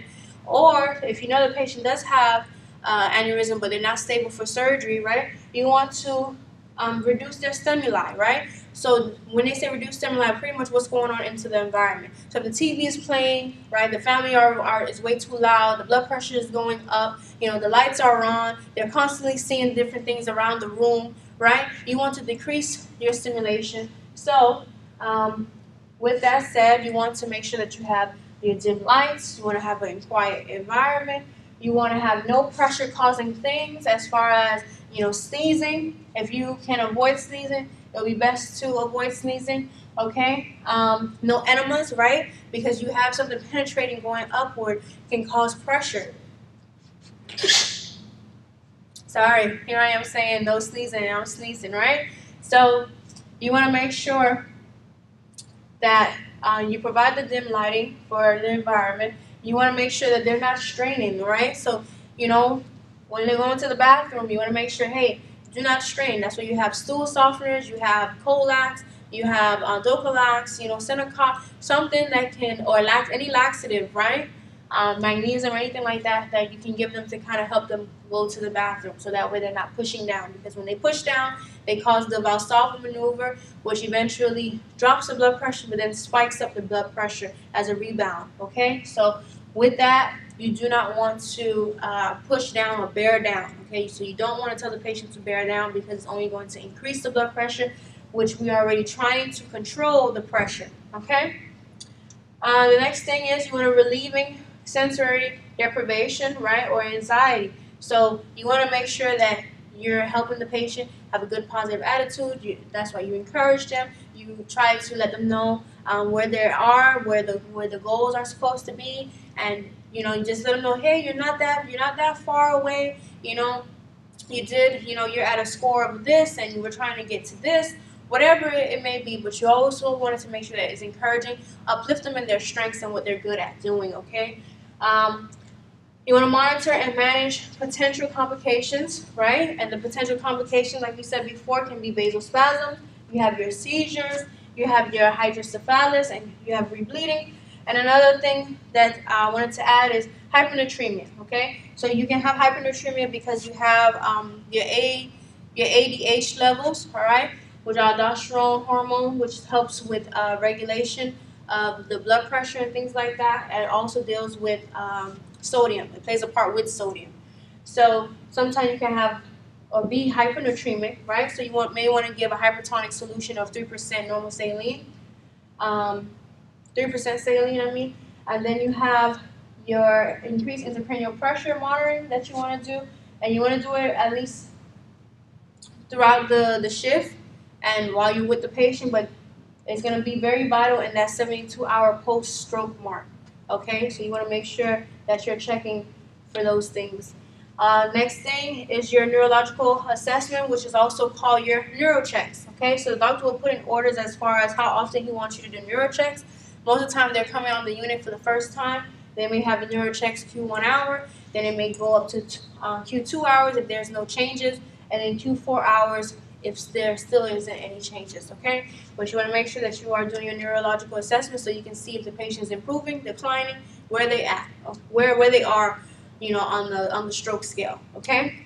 Also, too, you want to increase the head of the bed, all right? So HOB means head of bed, all right? So increase the head of the bed to 15 to 30 degrees, all right? You don't want it any higher than 30 degrees, and like I said before in the IICP video lecture, it increases the pressure even more. Why? Because when something is upright, right, you have gravity pulling on that very thing that is causing the pressure, which only increases the pressure more and causes the herniation process to happen a whole lot quicker.